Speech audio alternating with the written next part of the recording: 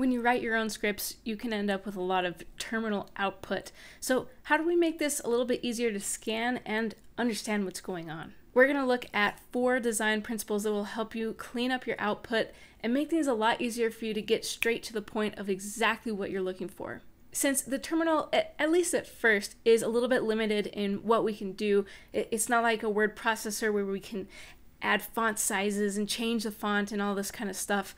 We can do a lot with the typography to make things easier to understand and to get things done faster. So let's dive right in. Let's say we're doing some QA or site monitoring of some sort. This is the script that we've got. It obviously is just for demonstration, but as you can see, it's putting out a lot of output. We're checking 50 different URLs to see if they will come back with a good status or not. One of the first things that will be the easiest to start implementing is adding in white spaces. Now, white spaces could take the form of actual spaces in between words, obviously, but tabbing is also an option, as well as adding lines and line breaks in between groups of information. White space is going to be your new best friend, if it's not already. We want to add white space in a way that groups like objects together. As humans, it's in our nature to assume either belonging or a relationship of some sort based on the space around objects. If there's too much space, there's hardly any closeness, the objects are seemingly unrelated. The closer they are, they appear to be more related to each other than to other objects that are out there. So knowing this, we can now start adding in a little bit of white space to help our output so that we can understand it just a little bit better. For example, if I scrolled into the middle, how do I know that all of this, where does this belong? Does it belong to this URL or to this one? I don't know. It could be either, depending on how the programmer decided to structure everything. So now we can see that every single group is clearly defined as a group simply because of the space between each group. That makes it really nice for us to be able to scan through. We know that all of this belongs to this URL. The character that you want to make part of your scripts is going to be this \n. This is an escape sequence for new line. You'll be recognizing this in regular expressions, and it is very common to be used throughout any type of programming, any coding language. So that's a really useful character to keep in your arsenal so that you can group things visually by adding just a little bit of space. One of the other ways that we can help add some spacing to help is actually using tabs. So for example, maybe if these were all underneath this checking this specific URL, we could tab these in to make it just a little bit more clear that again they belong to this specific URL section. And that's one way to clean it up. Another way, since right now we have what's called a rag right, where it's ending in an uneven way, we could fix this either by adding the OK status to the beginning and then tabbing over to put images or whatever the label is on the right side, or we could again just make this basically into a table and push these OKs out so that they all line up evenly vertically.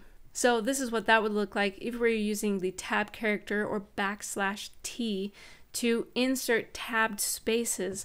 This makes it a little bit easier for us to read simply because our eyes know exactly where to go to scan things. We have this wonderful straight line right here for our eyes to always know where to go, and then we can also again do the same thing by scanning through the status code or whatever it is, and that makes for a very, very quick scannable experience. Let's tackle our second design principle, which is hierarchy. Sometimes we end up with more than just one grouping that we want to be able to call out in the terminal. For example, maybe we have a couple of sets of output with groups inside of that output. So a larger section that is doing something, and inside that section we have smaller groups of information. So what do we do then?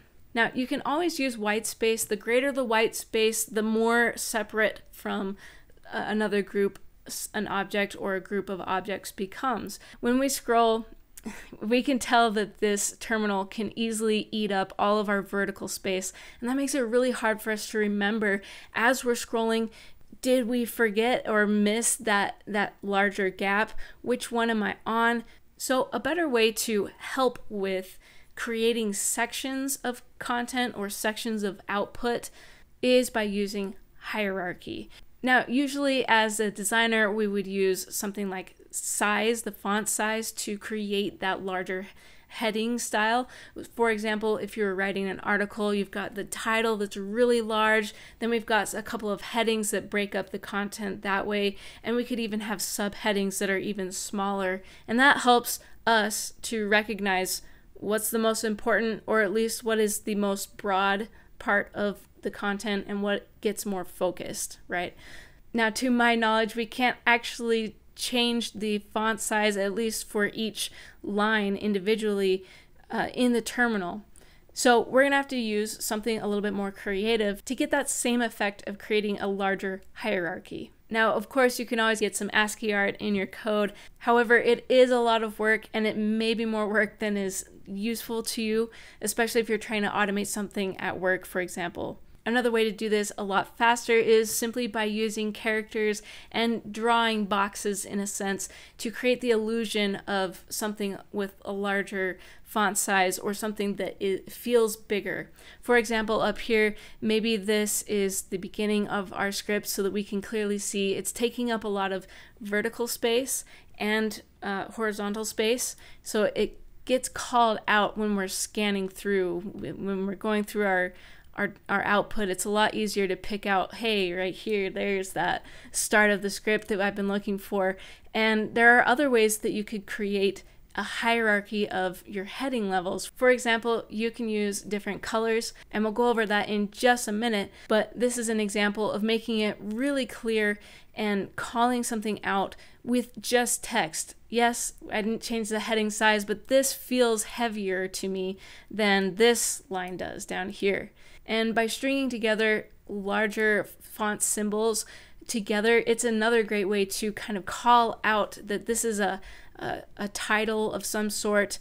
It's a marker. You can create underlines like this, maybe just have an entire row of just these hash marks.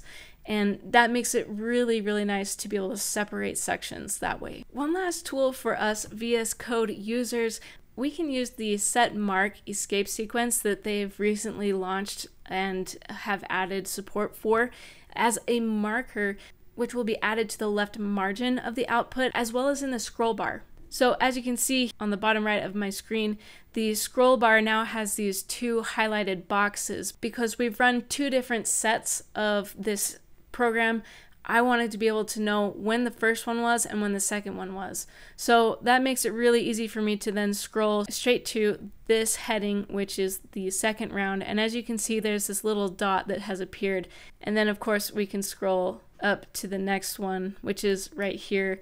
And that makes it really nice, especially if you really do have to have a lot of vertical scrolling to understand where things are in relation to where you are, as well as just having that nice, again, visual marker that can be put on any line. If you want to know how to actually add these markers in, go ahead and check out the shorts video in the card. Our third design principle is using the appropriate casing. Now, what does that mean? Lowercase, uppercase, they have actually different functions for us as we're scanning and as we're trying to read. The cool thing about choosing the correct case for the correct situation is that it can actually help you create, again, some visual hierarchy, draw interest, or make things more readable. For example, lowercase is always a lot easier to read quickly than uppercase. If you want to know the specifics on why that happens, let me know in the comments down below, and maybe I'll do a video on that. But I do want to call out that right here is a good opportunity for something that is uppercase. Now, as you can see, this has given us an error 404. It's not super clear or obvious other than the fact that it breaks our visual pattern. One way that we could do this is by making this feel more important, feel like it's dense and shouting at us, right? And that's when uppercase is a great option. So when I run this again, we can now see, hey, look, this calls out to me just a little bit more. To further demonstrate this, take a look at these two different sentences. They both say the same thing, but one definitely feels denser. It's kind of drawing my eye down here. And that's because all caps create a line. It's almost as if we are literally drawing a block of color because all of the letters hit the same height at the top and at the bottom. Whereas up here, we do have a little bit of this white space in between the top of the S and the top of the line height. So it adds a little bit of visual weight, and that's a great way to create lines in a sense. So it feels more like a straight line for us. And even though it may seem insignificant in this example, this casing, which is sentence casing using a mix of upper and lower case, is actually a lot easier to read, especially when there's a lot of dense text. So if you're doing something that is maybe a headline, this is a great way to do it because it's very dense. It slows people down so that they read the actual headline. But if you're going to type out or output large paragraphs, you'll want to make sure that you're using lowercase or sentence case so that it's easier for people to read. Okay, so far we have used very basic things that can be used in the terminal pretty much regardless of which type of shell you're using. So now we can get into maybe one of the more fun parts of making things a little bit easier to read, and that is with color. Designers use color all the time to help direct our eyes to understand something that's important, something to be called out, and we can actually utilize some escape characters or escape sequences. Now, as a warning, this isn't going to work for every terminal possible, but it does work on most of the most popular shells and terminals. So you are pretty safe. You'll want to experiment with this and see if it makes sense for the situation that you have. Whether that's in a professional context or especially if it's personal and you've got your shell, your Z shell, it should be just great. Taking a look at this warning here, there's a lot we could do. We could add in a little bit of color to kind of just key us into a warning, and also using color to separate different types of warnings. For example, maybe this warning isn't quite as bad as having a 404 page. So maybe we want our error to clearly stand out as a type of warning, but that's a really bad warning. And maybe this one is a different type of warning, and therefore we want to have a different color that will help us to recognize the difference between types. But let's go ahead and color up our warnings so that we can make two different types of warnings here. I am, of course, using a Visual Studio Code snippet that I've created to remember these codes for. If you want to know about those, you can click on the Shorts video in the card as well.